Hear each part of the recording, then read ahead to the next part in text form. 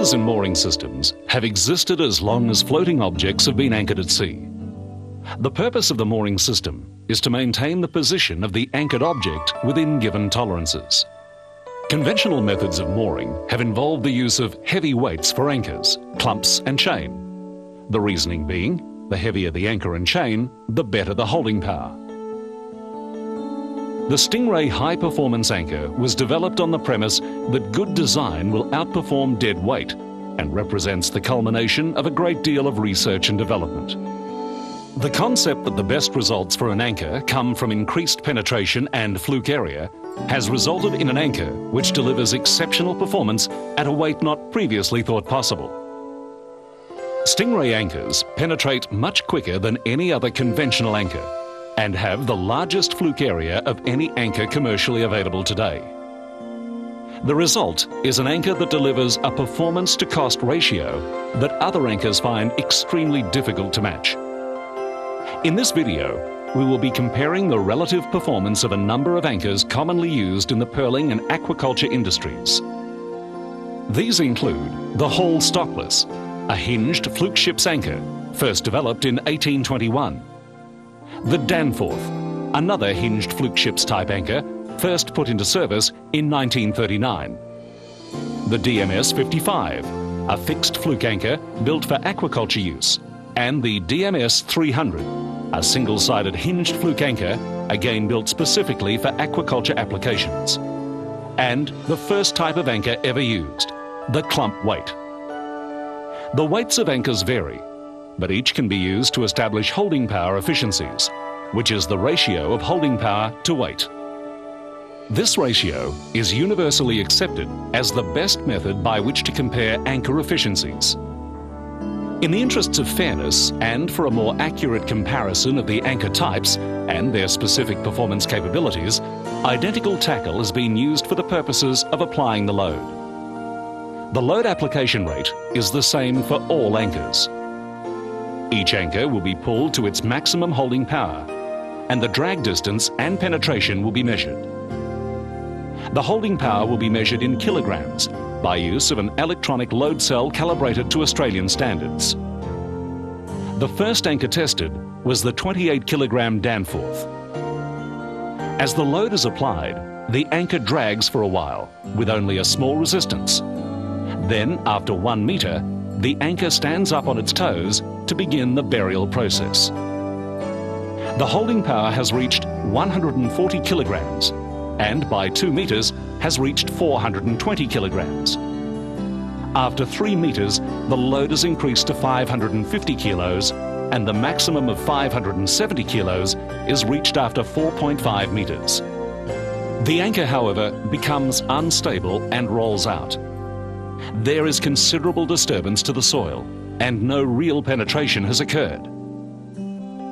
The 60 kilogram DMS 55 starts to penetrate quickly, and after 1 metre, the holding power has reached 1,060 kilograms. The anchor does not appear stable during burial. The load continues to increase until after 2 metres, it has reached 1,670 kilograms. The load then starts to decrease dramatically, and by the 3 metre mark, the anchor is rolling out. The anchor continues to drag at a load of 800 kilos. The soil is considerably disturbed. Penetration varies as the anchor changes attitude during dragging, resulting in one of the fluke extremities being damaged under load. The 180 kilogram Hall's anchor begins dragging when the load is applied, and after 1 metre of travel, the load has only reached 260 kilos. The holding power continues to increase to 500 kilos after 2 metres and reaches its maximum of 550 kilos after 4 metres. There is severe soil disturbance with no real penetration. The 160 kilogram pool anchor behaves in a similar manner to the Danforth and drags for 1.5 metres, then stands up to begin burial. The load after 1 metre had reached 310 kilos and had increased to 980 kilos by the 2 metre mark. The maximum holding power of 1,180 kilograms was achieved after 3 metres. At this point, the anchor became unstable and began to roll out, resulting in a significant reduction in holding power. Again, there was a large amount of soil disturbance, but little or no discernible penetration. The 1 ton clump weight had reached a holding power of 850 kilograms after dragging for 1 metre, and this continues to increase to 1,155 kilos at 2 metres, then reaches its maximum of 1,310 kilograms after 3 metres. The holding power hovered between 1,200 and 1,285 kilograms until the test was stopped after 4 metres of drag. The soil disturbance is again significant, with no penetration. The 300 kilogram DMS 300 begins in the same manner as did the Danforth and Pool anchors. It drags with gradual build-up in holding power that reached 390 kilos after 1 metre. By the 2 metre mark, holding power has increased to 2,020 kilograms. But at this point, something quite spectacular occurs. The anchor stands up on its toes to begin burial. But instead of penetrating the soil, the load drops off. The anchor fails and the flukes collapse. The soil disturbance is considerable. Penetration is minimal and the anchor has failed structurally. The 25 kilogram Stingray anchor begins to penetrate immediately load is applied. The anchor has totally disappeared by the 1 metre mark, and holding power is already up to 1,155 kilograms.